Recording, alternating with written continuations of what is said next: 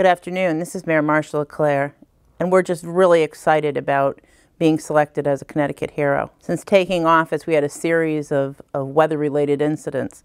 The first was Storm Alfred, which dropped a significant amount of snow and shut down roads and brought winter conditions that the town hadn't seen before, the state hadn't seen before in a number of years. And then we had a hurricane, then we had an earthquake, and then we had the October snowstorm that shut the state down. Fortunately for us in the town of East Hartford, we were able to early on assess that it was imperative that all of my directors knew how to run the Emergency Operations Center, to be a part of an integral role during an emergency experience. We also expanded the way we communicate with our public.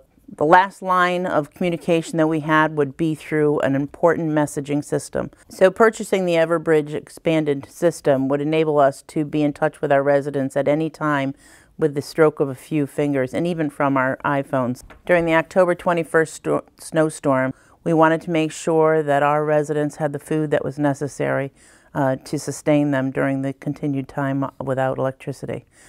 Through volunteerism, we were able to pull together a network of people to be at East Hartford High School to hand off over 100,000 ready-made meals to the residents of our community. We know that the weather changes and the weather patterns are changing, and East Hartford is prepared. The team that the mayor has put together from every department and every director, and their abilities and their capabilities and what they bring to the table to allow the community to respond to and recover from significant events, whether it's in a weather event or something else.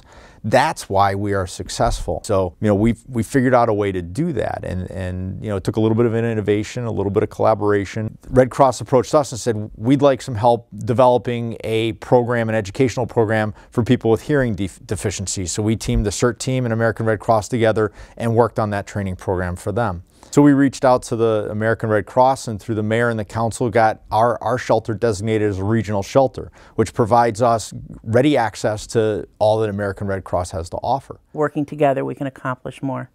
And we're just happy to have had that experience and had great outcomes as a result. So thanks to the American Red Cross and all that they do in our community and how they came forward to help us during these times, we will always remember that.